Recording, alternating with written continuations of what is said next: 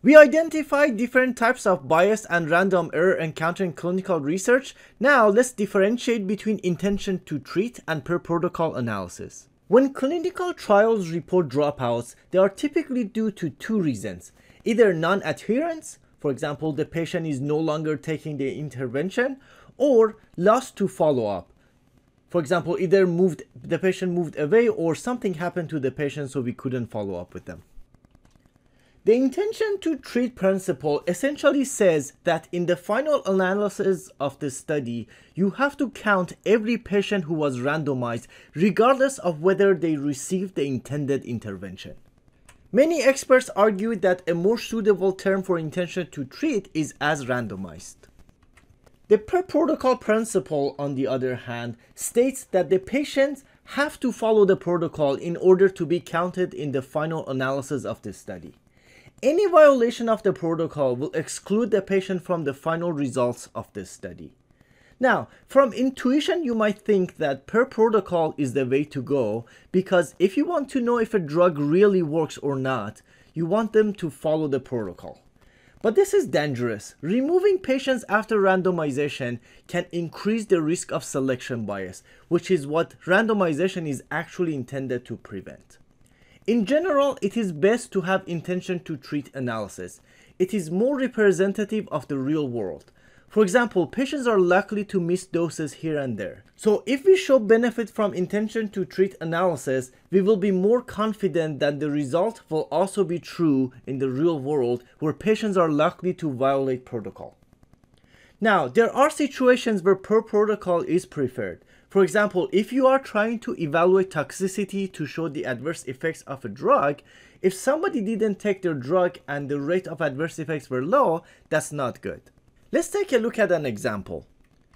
Let's say we conduct a study and we enroll patients with cerebrovascular disease. So these are patients who are at risk of having a stroke. Now, we randomize patients to two groups. One group will be the control group. We're going to give these patients in this group aspirin to see how effective aspirin is to prevent stroke. And in the intervention group, we will give aspirin, but we will also do surgery on these patients to prevent stroke. So as the study continues, we will measure how many patients will have stroke. So let's say that in each group, 10 patients will have early stroke and 10 patients will have late stroke, so later in the study. In both groups, we will have the same amount of strokes. And in each group, we have about 100 patients. Now, after randomization, in the group that receives surgery, it takes some time to prepare the patients for surgery. So the surgery is not done exactly at the beginning, so it takes some time to do the surgery. So these patients who had early stroke, they actually had not received the surgery. Now, by the end of this study, you can see that in the intervention group, 20 out of 100 had stroke, so 20% of them.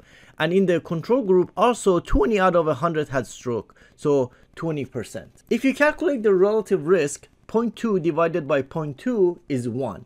And relative risk reduction is 1 minus 1 equals 0. So essentially, there is no difference between the control group and the intervention group. And this is the intention to treat analysis because we included all patients who were randomized.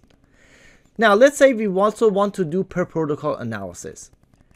The protocol says that the patients had to receive surgery in order to be included in the study.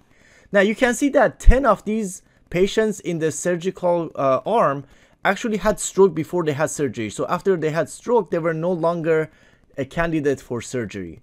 So if you do the per protocol analysis, you can say that, if you exclude these 10 patients because they didn't receive surgery, you only have 90 patients in the study now. And of these 90, 10 of them had stroke. So the stroke rate in the intervention group was actually 11%. And of course, nothing changed in the control group because everybody received aspirin, so it's still 20%. Now, if you do the relative risk, so 0.11 divided by 0.2 is 0.55. And relative risk reduction is 1 minus 0.55, which is 0.45. Now, you can see that this shows a huge benefit of surgical intervention if you do the per protocol analysis compared to no difference when you do intention to treat, which is a huge deviation from the truth, which is essentially no difference between these two groups. So So this is why it's important to consider intention to treat in randomized clinical trials.